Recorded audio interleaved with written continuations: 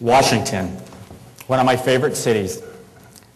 When I come into an organization or a new city, one of my favorite things to do is walk around and kind of get a feel for the environment, the people. Well, one of my visits to Washington, and I'm walking down along the mall, and I walk by the reflection pond. And I look down, and there's a penny laying there. Someone obviously missed the target.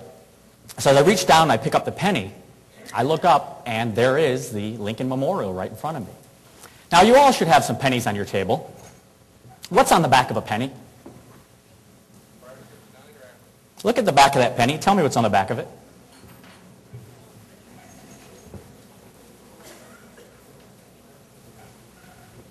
What do you see?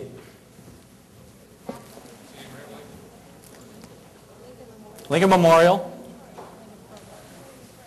What about back here? What are some things you see on the back of the penny? 1 cent.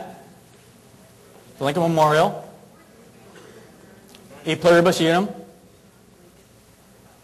Yes. How many see Lincoln? Take a close look. Isn't Lincoln there? Yeah. You have to focus on it. Now, how many of you have been to the Lincoln Memorial? How large is the statue of Lincoln? This is not to scale, is it? The reality of it, Lincoln is much larger. The reality of coaching is that we need to be able to focus on the individual. Sometimes we have to be able to look past the structure. And coaching is a two-sided coin. Right? It is a partnership. And we have to be able to look past all the structure and all the things and see the person.